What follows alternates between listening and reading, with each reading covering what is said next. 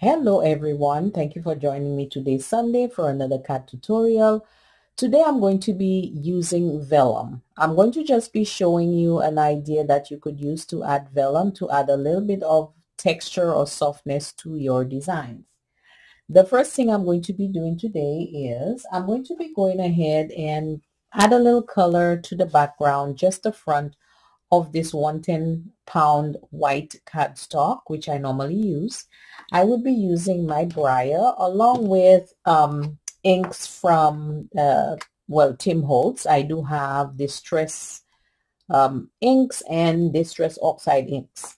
So without further ado, I'm going to go ahead and get started. I will use I kind of like the Distress ink because it's a lot more vibrant to me.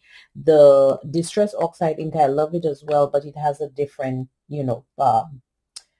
it's just different. It's more of a creamier texture. So right now, I'm just going to be applying some of this ink here. This is the Mermaid Lagoon Distress ink. And I'm going to be adding next Candied Apple, as is in the center.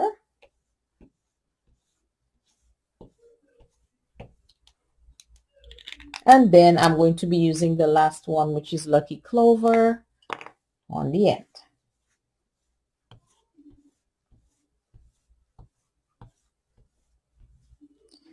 I'm going to now use some spritz, just spritz some water on there. And I'm trying this for the first time, guys, so don't even mind me. So I'm going to be utilizing this just to get some ink onto the front of the card base. I'm going to set that aside, and I'm going to have this turned sideways, and I'm going to just run across the paper.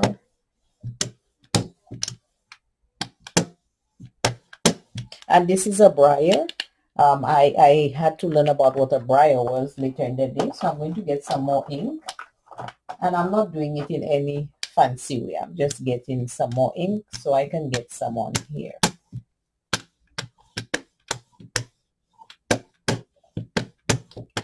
Okay, then now that I have done that, the next thing I'm going to do is I'm going to be using the Distress Oxide ink.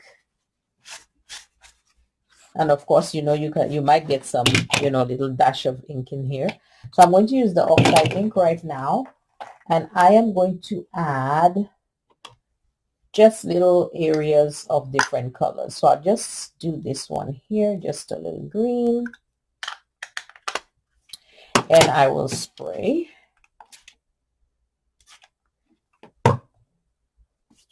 And just be careful when using white. You're going to you might end up having, some spots here and there if you're not careful. So I'm just getting a little green into the mix.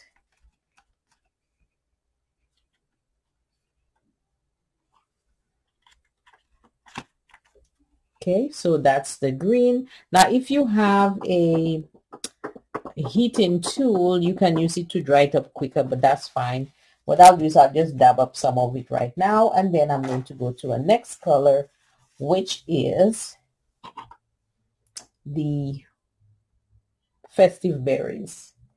I'm going to also add a little bit of Festive Berries in there, because I'm layering the colors. I'm going to do the same thing, just dab it in, just anywhere, anyhow, no particular way to do it.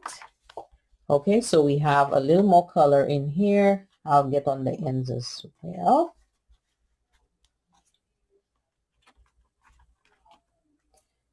Okay, so this again is just, I'm just adding some color, but I will be removing this part anyway because I will be creating a window from this. So this is out, and the final thing I'll be using is the Mermaid Lagoon in Distress Oxide ink, and I will just kind of, get a little bit on here.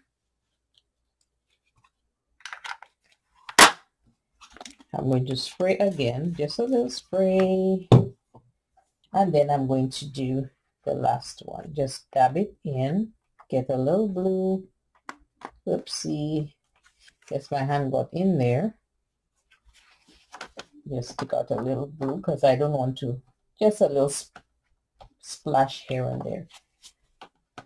Okay, so I have the cardstock color. Now, you know, when you're doing it, you can get a little color in here, so just be careful, but that's just the idea. So I'm going to remove these colors, and I am now going to go ahead, should be able to get it cut through, but I am going to, at this time, because I'm going to use a piece of vellum, I'm going to get the vellum colored. Now I just want a little light color, well, a little bit of color on the vellum. So I will say I'm going to just maybe use the light shade of blue on there, and that would be the Mermaid Lagoon. And I'm going to start from the paper and just kind of go through.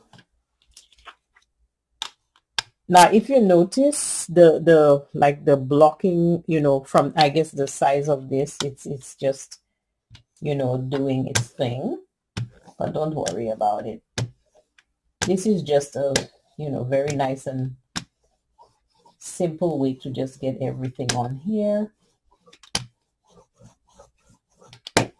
And this video might be a little lengthy. Sorry guys, just hang in there with me until we get to the end, but I do want you to see a little option that I am just excited to share with you guys. So I'm going to put this aside. If you see, the vellum just has a nice light blue to it, and that's perfectly fine. While that is placed on the side, I'm going to go ahead and take a moment and get that window done. That window will be done with an A2 card die cut, which is this one. So let me get that cut and I shall be right back, guys. Bear with me a moment. Okay guys, I am back. So you can see I have put the window in here, and this is the portion that I took out. That can be used for another card front, and that is perfectly fine. But for now, I'm going to set this piece aside and we're going to work with this part. So I'm going to flip this over. I'm going to add a little bit of glue, and then I'm going to go ahead and adhere the vellum to this side. Now, vellum in itself, depending on what you're using, it, you know, it can show. Yes, it can. So it just depends on what you're doing. I don't want you to think you cannot play around with the vellum. I'm just going to spread some glue on here. And then I will just kind of take my hand, you know, and just kind of smooth it through so it doesn't look like a lumpy old mess. But you can always experiment with vellum as well. Vellum can be used to make, you know, like add a little soft texture to your work. You know, like if you're doing flowers or, you know, anything really you're doing, you know, I like vellum for that reason. So that is an option you can look into. So hopefully this will be okay. Now, vellum is so funny. You know, I put the vellum, the coloring on one side, and it's so hard to see where it is because vellum, you know, it is what it is, to be honest. Okay.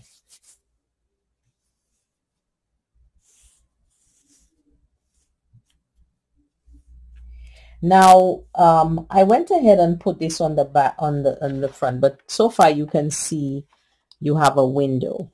Now you have a choice because you can create another piece and put on top of this on the inner side here, because it looks like my glue got a little over, but that's okay. I'm just going to go ahead and just kind of try and wipe off some of the glue for now so I can show you, and I can also show you a couple of cards I have done with the vellum.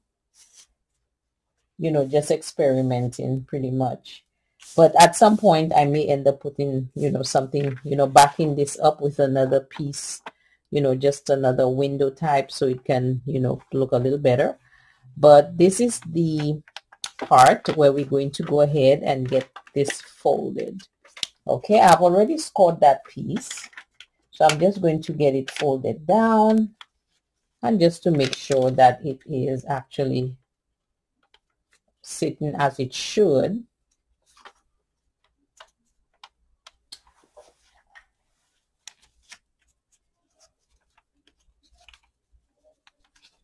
Just trying to get it to just fit and sit properly.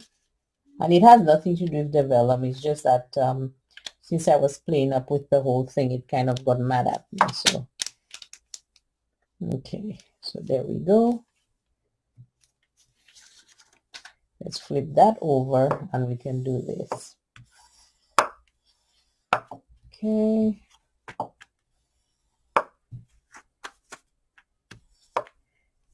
So you see you have a nice window. You can either open your card this way or you can flip it up this way. It's entirely up to you. But this is just a short tutorial just to show you how you could use, or, you know, make a window with vellum. Now, whatever decorations you have, you may just put it on the sides. And let me show you what I was referring to earlier, because these were two cards I was working on. They didn't come out exactly how I had hoped, but close enough. This one would have been a similar option, you know, window. And of course, these are flowers that I had already cut out. If you notice, those are little vellum flowers, and that I had used from, you know, the extra vellum that was left from doing this card. And this one just has one window, and this is the backing I'm talking about. You know, putting another piece of cardstock behind it, but with a window. So, you know, if the card is closed, you have a sentiment in here, it can be seen, or anything, you know, you want it to be seen, and just, you know, really nice. So this one is just a happy birthday. Again, you know, you can use vellum to make flowers, you know, just anything you want to add a little softness to your work. This one, I tried doing the double window, one in the front, one in the back. This one gave me a bigger challenge because, again, it's the first time I'm doing it.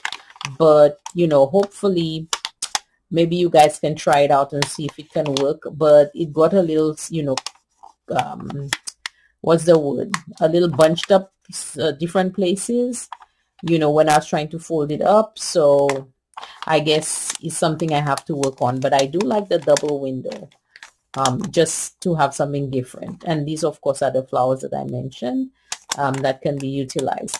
So with that, I hope that this can give you an idea of what you can do in order to just do something a little different with your card by adding a window with vellum. And pretty much that's it. So add your decorations, whatever you want to put here. If you just want to put flowers, you decide. It's entirely up to you. But this is a neat little idea using vellum. Next week, I will show you other ways that you can, you know, add, you know, color or heat embossing or just regular embossing to your vellum cards. Okay? Thank you guys for watching. See you guys next week.